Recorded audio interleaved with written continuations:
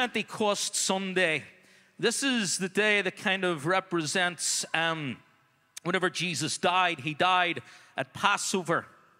And then within the Jewish calendar, they would have Passover. They would have the Feast of Weeks, which was 7 weeks. And then on the 50th day was Pentecost, the 50th day after Passover. And it was on the day of Pentecost when the Holy Spirit came in Jerusalem on the disciples and the 120 that were gathered in the upper room. The Holy Spirit came and the church was birthed that day. And so Pentecost, we are a Pentecostal church. We are part of the Elim movement. It is an Elim Pentecostal denomination. We are part of that. So basically, to be a Pentecostal means that we believe that the Holy Spirit still moves today.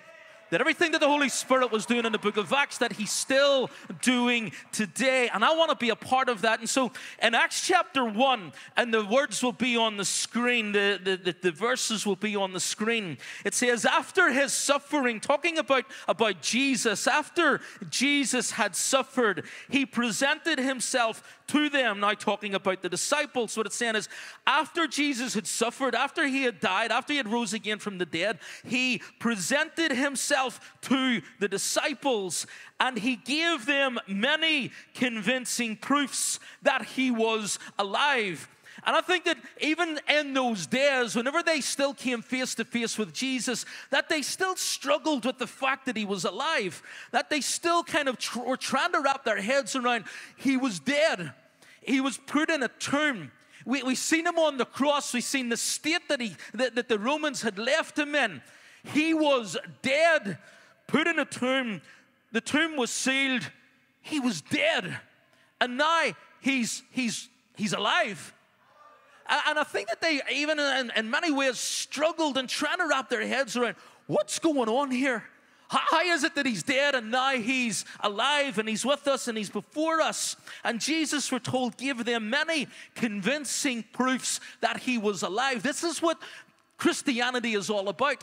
It's about one who was dead, but who is alive, and who is alive forevermore. He is alive with us for eternity as His bride, as His church, His children, His sons and daughters of the Most High God. We will reign with Him for eternity in heaven. Paul says that if Jesus isn't raised from the dead, then everything that we're teaching, everything that we believe is all for nothing. It is all about the resurrection of Jesus Christ. There's no other, if you can use the word religion or faith or belief within the world that claims that their Savior rose again from the dead. But Christianity does. It is based on the fact that Jesus Christ is alive, that the tomb is empty. And so we're told Jesus gave many convincing proofs that He is alive. He appeared to them over a period of 40 days and spoke to them about the kingdom of God. On one occasion, while He was eating with them, He gave them this command: do not leave Jerusalem.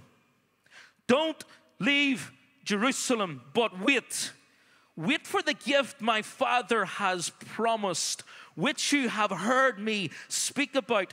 For John baptized with water, but in a few days you will be baptized with the Holy Spirit. Wait. He's with them. He's eating with them.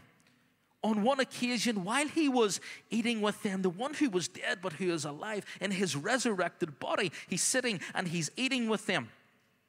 And He tells them, I want you to wait in Jerusalem. Wait for the gift that my Father has promised. There's a gift coming. I want you to wait for it. It's been promised to you. And then it goes on in verse 8. And He says, but you will receive power when the Holy Spirit comes on you. And you will be my witnesses in Jerusalem and all Judea, Samaria, and to the ends of the earth. So He tells them, I want you to wait in Jerusalem. Don't go anywhere. Wait for the gift. And when the Holy Spirit comes on you, you're going to be filled with power. You're going to be filled with power. Whenever you get a gift, do you ever get something that's wrapped up? You get a gift that's wrapped up. And someone will come and they'll give you the gift. And what's the first thing that you say to them? I don't say thank you. You're standing there. They've taken all the time to wrap up this gift. put a little bow on it, put a label on it, and it's got your name, and it's got their name on it, saying it's from them. And they give you, and it's all wrapped up. And the first thing that you'll say is, well, there's probably two things. Well, number one is, you shouldn't have done that. And then the other thing that you'll say is, what is it? We'll open it up and find out. We get these gifts. What is it? What is it? Well, if you open it up, then you'll find out what it is. And so Jesus tells the disciples there's a gift coming. The Father has promised a gift. And the disciples don't know what it is. Jesus has been talking to them about the coming of the Holy Spirit, but they don't know what they're waiting on. They know they've been taught by Jesus about the Holy Spirit and what He's going to do and how He's going to interact with them and how He's going to lead them and guide them. But they have absolutely no concept. They cannot read back to a point in time where something like what happened in the day of Pentecost in Acts chapter 2 happened again. There are instances in the Old Testament where you've got prophets, and in the tales of Saul and of Moses where there is prophecy, but there is nothing that has ever taken place where the Holy Spirit comes in the way that He does in Acts chapter 2. And so the disciples have got no point of reference on this is what it's going to look like. This is what it's going to be like. All Jesus tells them is, wait in Jerusalem for the gift that has been promised by my Father in heaven. Well, what is it? What is it? Wait, you'll find out. And then in Acts chapter 2, they are gathered together. So Jesus ascends. He meets with them for 40 days. Paul talks about meeting with about 400 or 500 people over a period of 40 days, giving those many convincing proofs. And then He ascends into heaven. He's gone. And the disciples are gathered together in the upper room in Jerusalem, waiting on a gift. And they don't know what they're waiting on.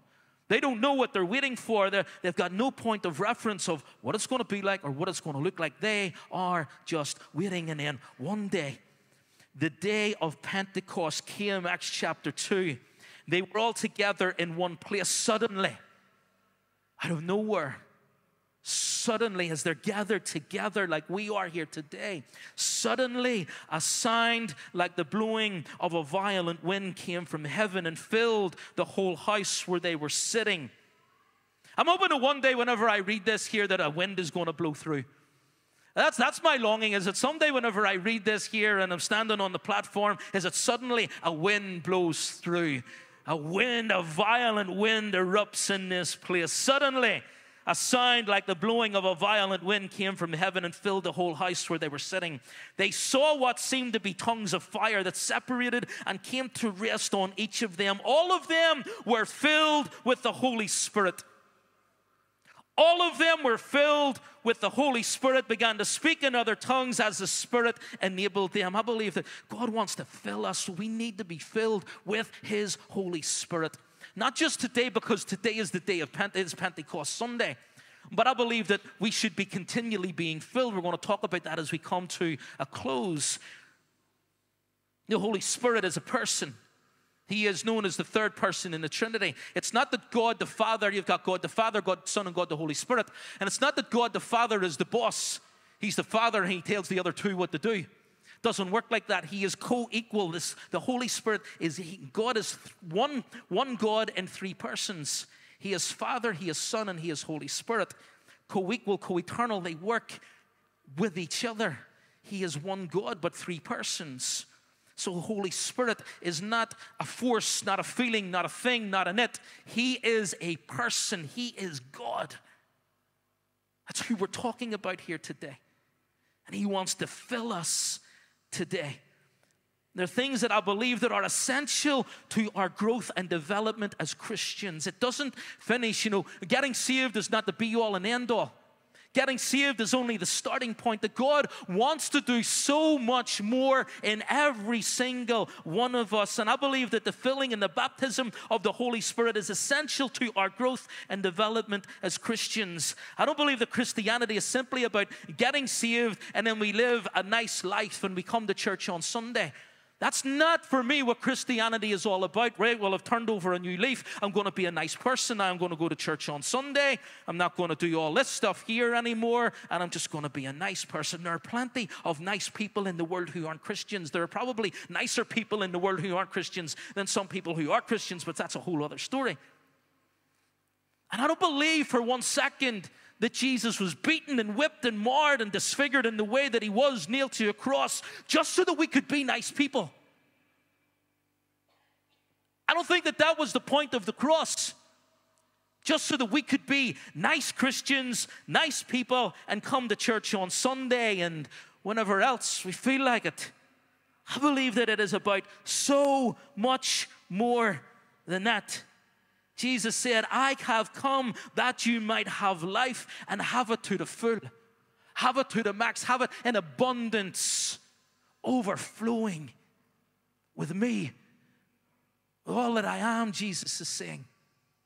I can't think of a more boring Christian life to live than just coming to church on Sunday, ticking a box. Right, well, I went on Sunday, read my Bible a few times during the week, prayed a few times during the week, job done. I believe that it's so much more than that. I believe that God wants to do so much more in us and through us. Jesus lived his life on mission. Even from the age of 12, he's in the temple and he says, I must be about my Father's business. He lived his life on mission. What a mission it was. That mission would take him to the cross. The purpose of the cross was to redeem us. To redeem means to buy back.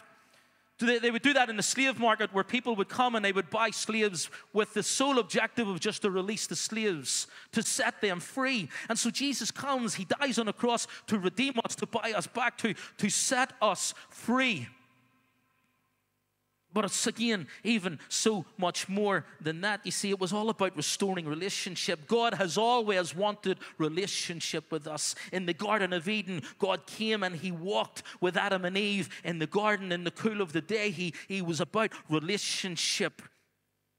We've been singing about Jesus coming to chase us down, to pursue us, to catch hold of us. He wants relationship. And so the purpose of the cross was about not just redeeming us and not just about, he died for our sins. Yes, he did all of that.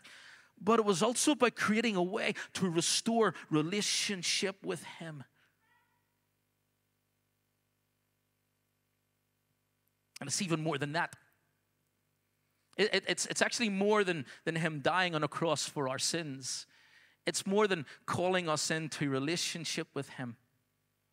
All of the things I think are a stepping stone to be saved, salvation because of the cross, coming into relationship. But he then calls us to partner with him. He invites us to partner with him in the mission that he talked about in the temple at the age of 12. I must be about my Father's business. And he calls us, he invites us into that same mission. I think that we all love an invitation. We all love to get an invite to the party. There's a big birthday party happening when we get this invitation. I'm sure before, how that we got an invitation to Buckingham Palace. It was amazing because normally whenever you go to London, everybody goes and they stand outside at the water fountain and outside the railings and people take photographs outside Buckingham Palace and wonder, what's it like inside? And we got an opportunity, we got an invitation where we didn't just stand on the outside of the railings, but the gate was opened and we were able to walk through the gate and into Buckingham Palace. And it was amazing. I will never forget walking in and seeing the artwork and the soldiers standing there in the brass. And it was just incredible. There was an invitation. Could you imagine getting that invitation? Nah, I don't feel like it. I can't be bothered. We have the greatest invitation ever, and Jesus inviting us to partner with him in the mission of the Father. That's the invitation that is given to us. Jesus is always handing out invitations to the fishermen. Come, follow me. Follow me and I will make you fishers of men. I'm calling you and inviting you into my mission, into partnering with me. This was the dream of every Jewish boy, to hear the words of a rabbi, follow me. This was how it worked in Judaism in those times, is that the boys would come through a school and they were waiting at some point for a rabbi to come to them and to say, follow me. In other words, the rabbi is saying, I choose you. I choose you. And if they weren't chosen, then they ended up going and doing manual labor like fishing. So what we can kind of take from this here is that at some point, the boys that Jesus called were overlooked. The boys that Jesus called were rejected. They weren't chosen. They weren't picked. And Jesus rocks up and says, follow me. That was the words that they always wanted to hear from a rabbi. Follow me. Not only did they get it from a rabbi, but he's the Son of God. He's the Messiah. This is the one that chooses them. Follow me and I will make you fishers of men. I'm calling you to partner with me. In the Bible, it talks about, we have a benediction. It says, the love of God the Father, the grace of the Lord Jesus Christ, and the fellowship of the Holy Spirit be with you. Fellowship means partnership. We are called to partner with the Holy Spirit. You see, as Jesus ascended into heaven and the Holy Spirit comes, he then takes over the mission. But it's in partnership with the church, with us. He is inviting us, Holy Spirit is inviting us to partner with Him in the mission of Jesus. What an invitation to partner with Him.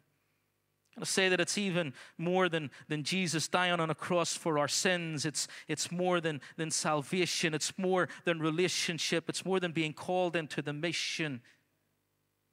The other part of this is that He wants to fill us. He wants to fill you. He wants to fill you. Jesus wants to fill you with the Holy Spirit. There are 4 reasons. I'm going to go through these in 5 minutes. 4 reasons why I think that we need the filling of the Holy Spirit, to be filled with the Holy Spirit.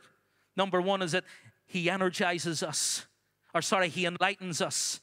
He enlightens us to a greater revelation of who Jesus is. You see, one of the objectives of the Holy Spirit is to bring us to Jesus, is to reveal who Jesus is. One of the primary objectives of the Holy Spirit, you did not choose Jesus. Jesus pursued you. The Holy Spirit pursued you and brought you to a revelation of Jesus, that He's the Messiah, that He died, that He rose again. And then you responded to that invitation of salvation, to that invitation of Jesus to follow me. You responded to it. You didn't choose Him. He chose you. He pursued you. The Holy Spirit comes and then He causes us to think different. Jesus, yeah, do you know what? Maybe He is.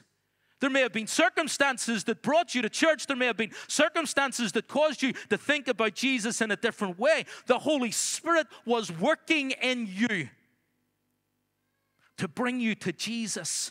And so the Holy Spirit enlightens us. There are so many insights and knowledge that we can get from this book. So many insights and knowledge about Jesus. But I want to tell you that there are a lot of people that know this book that aren't followers of Jesus. There is the Word, and then there is the Spirit. And a lot of people read this book in order just to win arguments. A lot of people recite this book and go through this book and try to remember verses in this book with the sole objective of winning an argument. And there's a lot of people that know this book but don't know Jesus.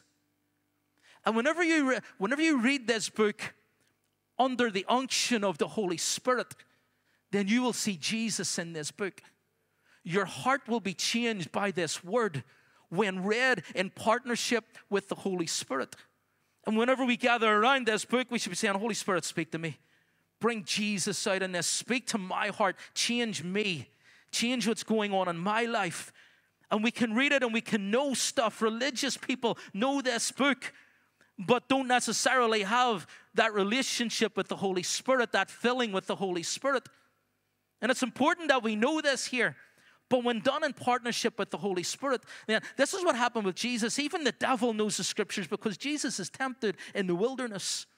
And the devil comes at him with scriptures that were twisted, manipulated in order to tempt Jesus. The devil and the demons know this book. The religious people of Jesus' day knew this book. They come at him about the Sabbath day. And Jesus has to respond to them about the Sabbath day. They made up this religion around rules and regulations. And they knew the letter of the law, but they didn't know the spirit in which it was given, the context in which it was given. This book is alive. God has breathed his breath of life on this word. It is his word. It is alive and active, the book of Hebrews tells us. Paul, writing to Timothy, says, God has breathed this into being. But we need the Holy Spirit to unpack stuff. Give me just a few more minutes. Number one, he enlightens us to who Jesus is. Number two, he energizes us to live for him and what he's calling us to do. John the Baptist says, I baptize you with water, but one is coming greater than I, and he's going to baptize you with the Holy Spirit and with fire. With the Holy Spirit and with fire. Worship team, you can come. I'm going to try and wrap this up. I've spent last week at the Elam conference in Harrogate. See, what happens is that very often, do you ever just get tired? Do you ever just get worn out? And you just need something fresh. You just need something fresh. Is there ever a moment whenever you never have to refill your car with fuel? You never have to do it. Filled it once, job done. Don't have to do it again. We have to constantly go back and refill the cars. And it's the same with us. I was sitting on the runway on Tuesday, heading over to Harrogate for the Elam conference. And as I'm at the window of the plane, and I can see there's a plane just across from us, and people coming off the plane, and there's the one that landed, and they're going into the terminal. And then I see in the stewardess, she stopped people getting off the back of the plane. I'm like, what's she stop people for? What's she doing? And then I looked to the right of her, and the plane was being refilled with fuel. And the guy had put in the pump, and then he walked away, and he'd left it, and all the fuel was spewing out of the back of the plane. It had been filled to overflowing. It had taken all that it could, and it's now gushing out onto the runway where the people are supposed to be getting off the plane, and it's just flowing out. And I'm like, that's what the Holy Spirit wants to do with us. To fill us and to continually, Paul says, be filled. In other words, be filled and keep being filled. Because what happens is it's a flow where it flows in and it flows out. It's the flow of the Holy Spirit. It's him flowing through us, flowing in and flowing out. Whatever we take in, we're supposed to give away. What happened on the day of Pentecost didn't just stay in the upper room. It overflowed into the streets, and 3,000 people get saved under the sermon of Peter. This is Peter who kept messing up every time he opened his mouth. In the first sermon that he preaches on the day of Pentecost, 3,000 people get saved because there was an overflow. It spilled out into the streets. God wants to fill you with his Holy Spirit, not just for you, but so that it can flow out of you. And what happens is whenever we don't come back and look, God, I want more of you, then we will get dry, we will get worn out, we will get tired. The last thing that he wants to do in filling us is to equip us and empower us. You will be my witnesses in Judea, Samaria, and the ends of the earth. He wants to equip us and empower us for the job ahead, for the work ahead. Yes, job, work. Oh, but it's great.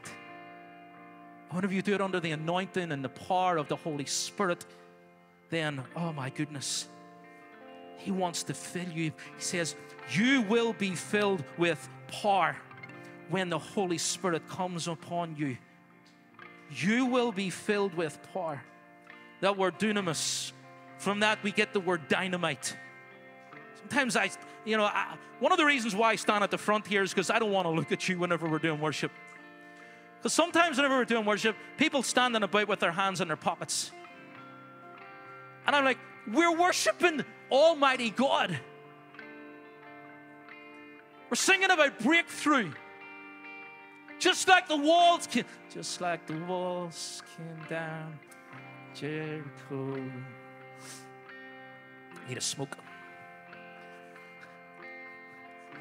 Listen, I don't apologize for this. I don't apologize, because we've got to get past the point of the fear, the anxiety, the lethargy, the apathy. And if we want breakthrough, then breakthrough comes through war. You will not get breakthrough with standing with your hands in your pockets. And whenever Jesus says you'll be filled with power when the Holy Spirit comes upon you, dynamite. Greater is He that lives in you than he that is in the world. The same power that raised Christ from the dead lives in you. He wants to equip you and empower you, to fill you to overflowing, to fill you. I believe that we should be the most passionate people on the face of the planet. I believe that people should be looking and going, wow, I want some of that. I want some of that. You see the change in her? Did you see the change in him? Wow, I want some of that for me. Do you think I could get that? Think that I could have some of that? We should be living our lives in such a way that whenever people look at us, they should be saying, can I get some of that? Power of the Holy Spirit.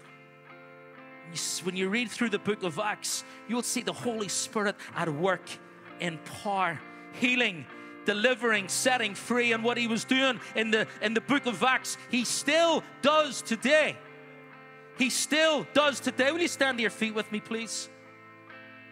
Sometimes the fire goes out and sometimes the oil runs out.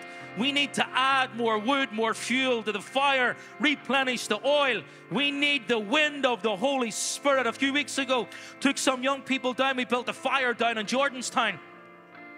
And later on in the night, the fire was beginning to go out.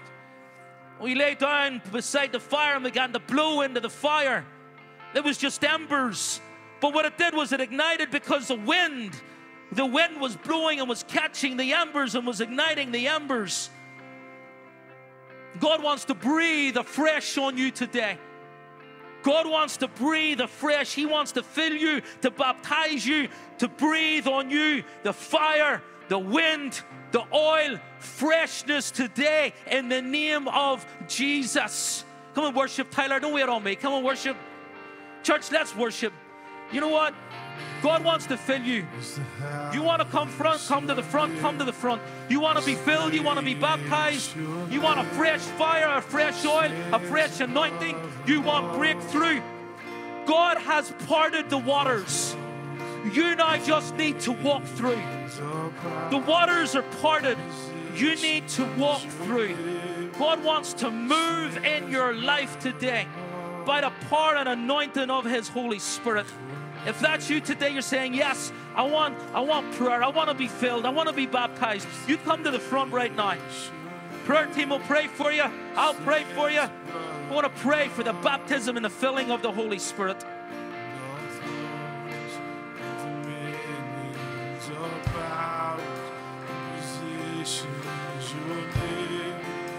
Stands above